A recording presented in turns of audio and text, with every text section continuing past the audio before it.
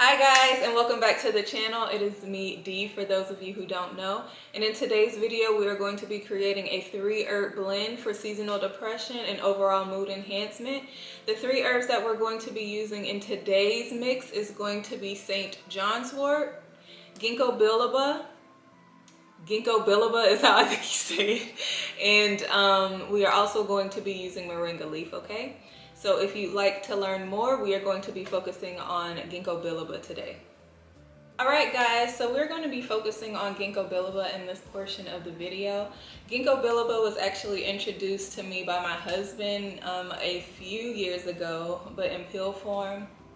And basically it's just for mental clarity. I deal with mental fog a lot, and so I believe that he introduced that to me for that reason around that time.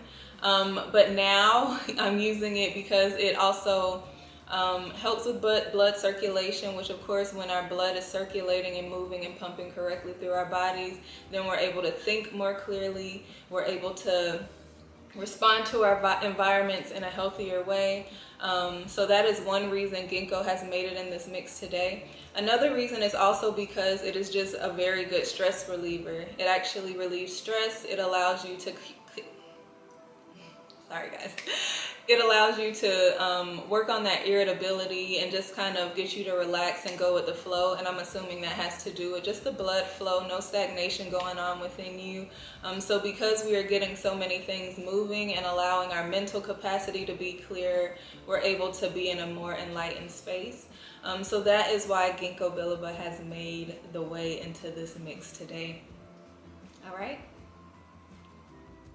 Stay tuned, and in this next video we are going to be talking about St. John's wort.